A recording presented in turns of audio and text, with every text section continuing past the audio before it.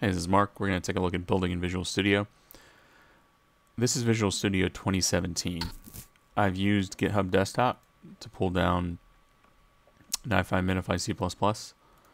In Tools and Features, you can select CMake support. I suggest you do that before you attempt to build. But we're going to load up the project. With CMake support, it's able to pull in the project and identify that it is a CMake project.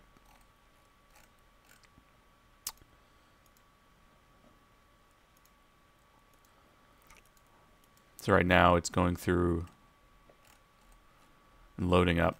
So what first thing you have to do is select in this menu 64 release. We're going to remove debug because x64 release has debug information in the binaries for now. When it first loads up, it looks for the CMake settings file, which has those two configurations. You can see it selects the options for the CMake arguments, and we're using Ninja as the generator. This menu will be a little bit different. You'll only see these two options, generate and NiFi, MiNiFi, C++. In many cases, when you first load it up, it'll actually generate what's called a CMake cache. That's a cache of all the options and selected variables.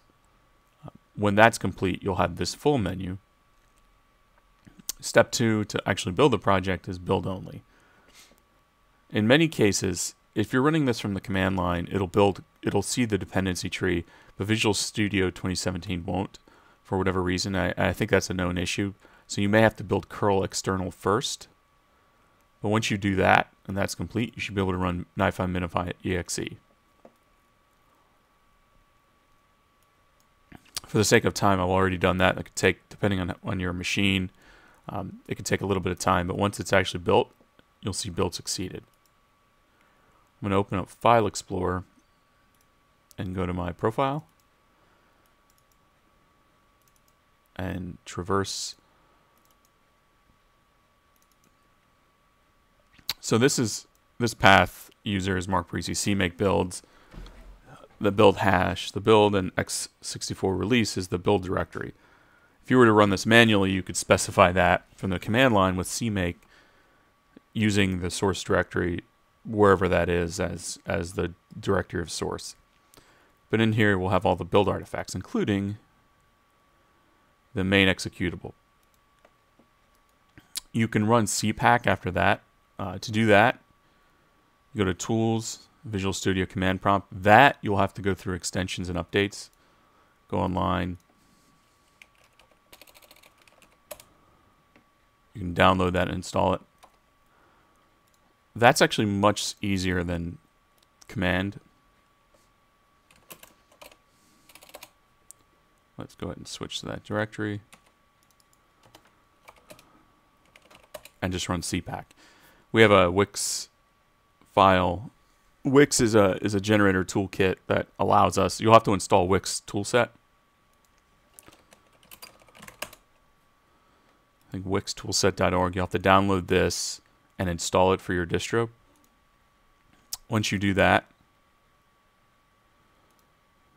sorry, let me find. Here we go. Once you do that and you run cpack in that release directory, it'll actually build an MSI. So what we're going to do here is we're going to traverse to that directory that's in program files.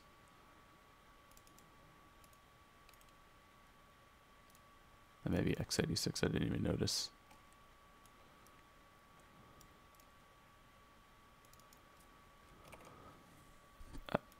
So it is here.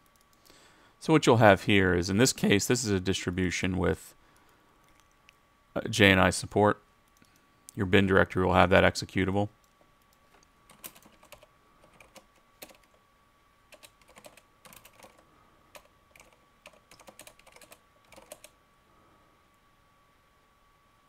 So let's go through this a little more slowly. So what I'm actually doing now, let's stop this for a second.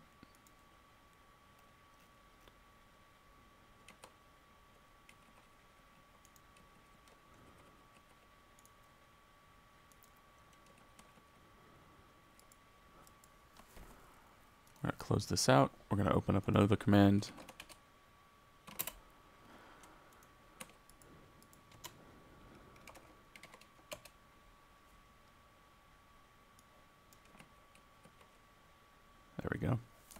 Sometimes Control-C doesn't work too well through the command prompt. I suggest you do it manually, or rather do it through a regular command prompt or PowerShell.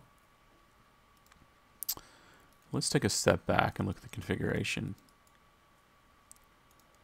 Open up Notepad. So, actually, I have MiNiFi Home set. This is a case. This is kind of a unique case because we use an environment variable to override the location. So let's actually modify this for us, because this kind of gives you an intro and know how things work. We're going to change this environment variable real time to the program installation directory. You shouldn't have to do this necessarily, but I've done it. We're going to close this out.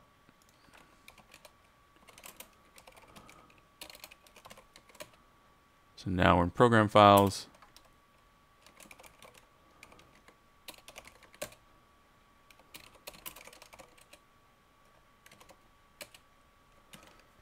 Okay, so something about this configuration is wrong, which is why it's giving me an error. But let's see if we can go back and fix this.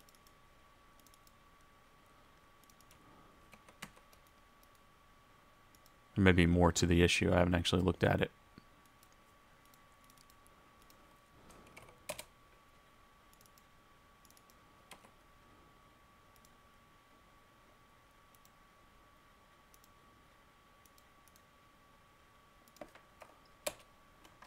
There's more to the problem. Let's see if we can figure this out.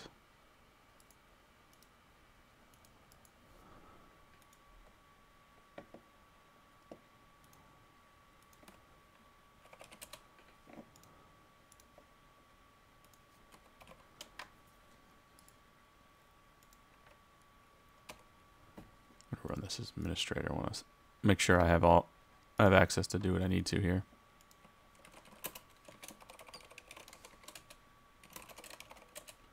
There we go. That fixed the issue. I don't think it had access to write to certain directories. Oh yeah, it didn't have access to create these directors for the repositories. Okay, so now that we've sort of triaged real time in a video, let's take a look at the actual flow that we're running. So the flow file contains information on what to run. So in this case, this flow file is taking security events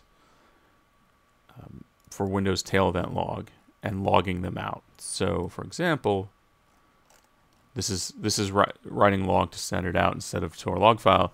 You can see here that we have some on my machine, my VM, Windows Dev, we have an informational event log. Source is the MSI installer, and that's printed out. This flow file, conf.yaml, or config.yaml rather, is set in the conf directory. So once you've run your MSI, you've installed it, the base install of the configuration file will actually be pretty empty, so you won't get much output. If you build in the case where we have JNI, you have to, or with JNI enabled. So for example, if you look at this, I think JNI is enabled in this CMake settings. To really have Java support, you have to have Java, the JDK, and Maven installed. So I would suggest that if you're going to run this without those, you should turn this off and then run your build. But once you have that MSI and you've installed it, you should be able to you should be able to run it by running MiNiFi at the command line and be able to actually get the output. So in this case, again, this flow is just getting security event logs and then outputting them to log attribute, which is a processor. That's a quick walkthrough for Windows support. So if you have any questions, feel free to email me.